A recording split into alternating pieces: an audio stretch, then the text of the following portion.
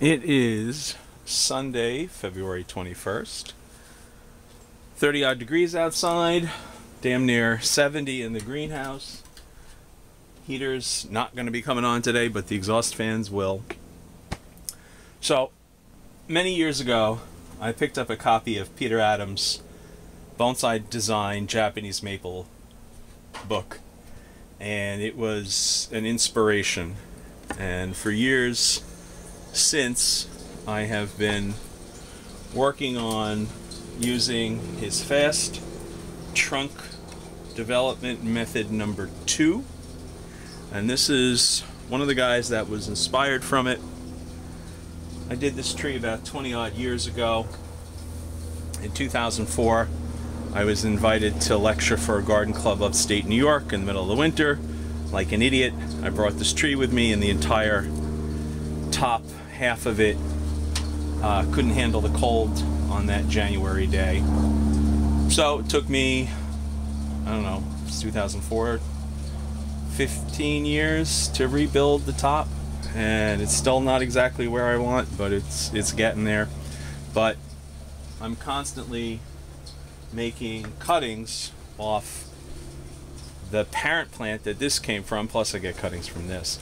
And I've rooted a couple of them, and I'm going to attempt to show the bare bones Peter Adams fast trunk method number 2 for the initial potting. So I have 2 elms here that I started a couple years ago, and what I'm going to do is work on the planting angle and the initial cut. So first thing I want to do is remove the tree from its nursery pot, and then I need to see what's going on with the roots. A little touch of root mealybug there and there and there, so I'll have to call in my spray guy. Good thing is Chinese elms don't seem to have any flowers that attract any of the pollinators, so I'm not worried about using insecticide on Chinese elm. Now, what is this? Oh, part of the root. Look at that. Alright, so when I'm doing a tree using this method, I want to find the interesting surface roots first, because they're going to help me determine whether the tree... Oh, here we go. Here's something I've been meaning to show you guys. The worst weed ever. This thing came up from Florida about 30 odd years ago. Have not been able to get rid of it. It has infested people's lawns. It's constant battle with it in the greenhouse. I won't even put it near a compost pile. So that's going to go straight in the garbage for the town to pick up. So what I want to do is see what the roots are up to. And I've got some funky roots, so I don't need that thing making that U-turn and shooting up into the sky. So I can eliminate that. I'll probably, knowing me, I'll put that in a pot and see if I can get it to grow a new tree. So, for those of you who are freaking out that I've cut this amount of root off the tree, don't.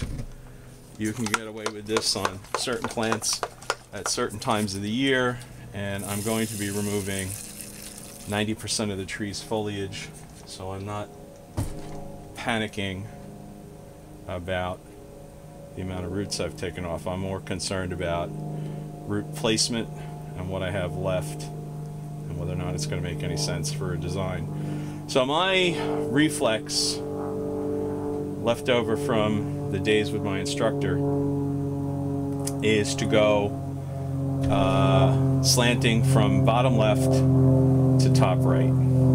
So if I do that and I use this side as the front, I've got one giant root over there, 3 little ones down here.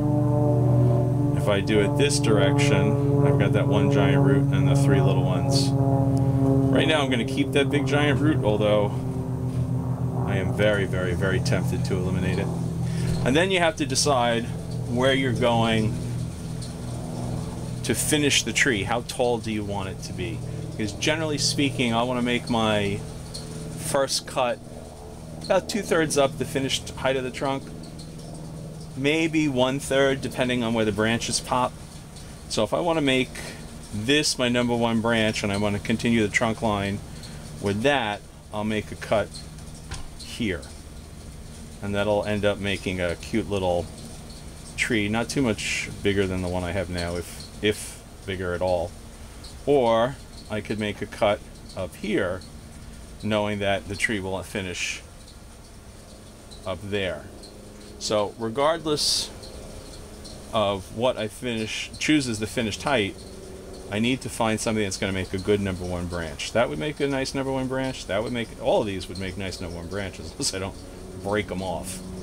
So I think I'm going to go for a shorter tree. Now this will reduce the demand for moisture from the roots, because now the tree no longer has to supply moisture to that trunk. And now what I'll do is I'll put 1 wire on this, because I want to twist this counterclockwise, so I'll put 1 wire on it counterclockwise. Then we're going to go into either a 6-inch, a 7-inch, or an 8-inch pot. Don't know if it'll be a bulb pan or if it'll be one of my old mum pots. Alright, so I need to secure the wire at the base of the trunk. Follow up. Now, knowing that I want to make that as my number 1 branch, I will keep the wire under it. Alright, so that's going to be a number 1 branch, and then either this or this will be the continuation of the trunk line. Now when you don't have enough finger strength, or you're afraid you're going to damage the tree, take out your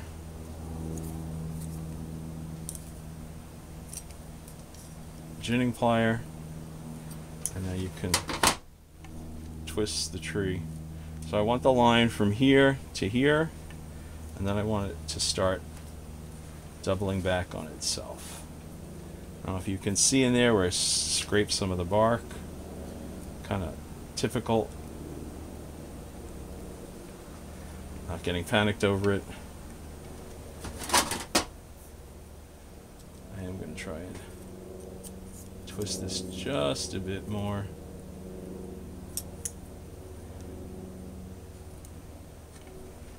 Alright, so that goes down and to the right,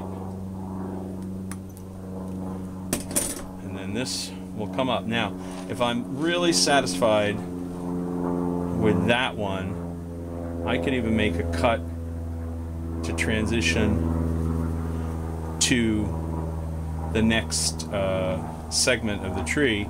And what I want to do is make sure that the distance from the surface of the soil to this first branch is larger than the distance from the first branch to my next branch. Now, elms are kind of one-sided, kind of flat in their growth habit, so I'm going to need to twist this and position a bud towards the back, and then a bud for the next level of branches. So I'm thinking that is where I want to go for the next branch, and then bring this back on itself. So this is kind of cheating based on the literature from Mr. Adams. He usually just makes a cut, waits for a bud to come out. I'm impatient, and I think that I may end up with this doing what I want.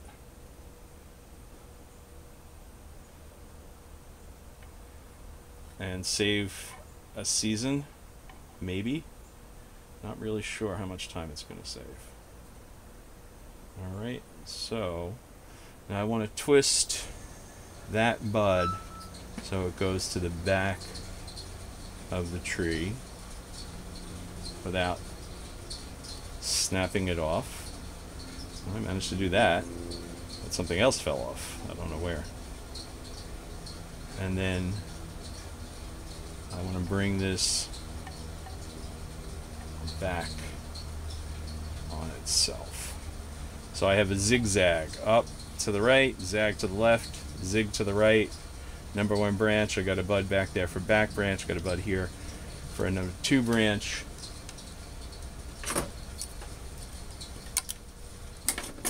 And now we decide what size container to go into. So I'm not exactly worried about root spread right away. I'm more worried about developing some good growth. So I think I'm going to go with this pot, which says not a whole hell of a lot about its size. I'm going to guess it's somewhere in the 5-inch range. I could also go with a bulb pan. This is a 6-inch bulb pan. I could do that as well, but I prefer to save my bulb pans for plants that are further along in their development and ready for me to start reducing the height of the root ball.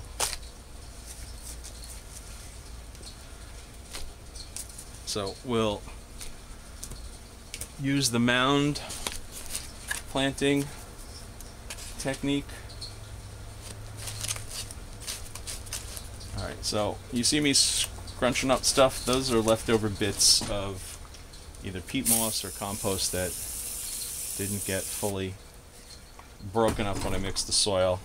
Finally got a cement mixer, so this coming month I'm going to be able to mix up soil in bulk, which will make me so much more relaxed.